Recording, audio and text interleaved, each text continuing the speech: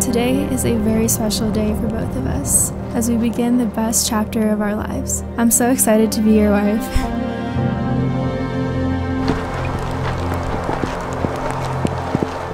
You've asked me countless times, can you imagine us being together when we're 80 years old? I'm usually quick to respond with an eye roll and a laugh, but the answer is always yes.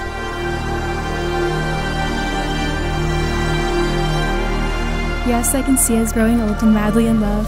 Yes, I can see us starting a family. Yes, I can see us having a wonderful future. Today, I say yes to you forever.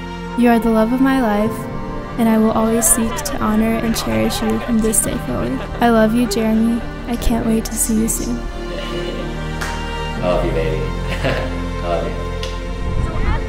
Oh my goodness. Baby, is that you? Baby, I love you. Woo!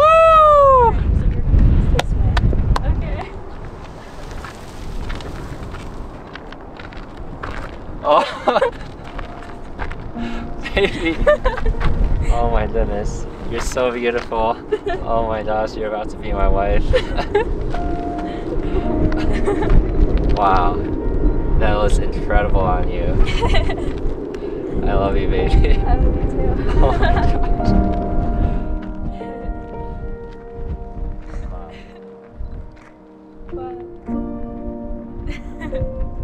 To my forever love, Kayla. Today is our wedding day. In less than a few hours, I'll see and meet you at the mountaintop where we'll begin forever together. Thank you for being incredible, amazing, and every other awesome adjective in the English language, actually in every language ever, and also for being devoted to us. You are my favorite person and the best part of my life. Kayla, you inspire me in daily life. I want to be the best husband ever just for you.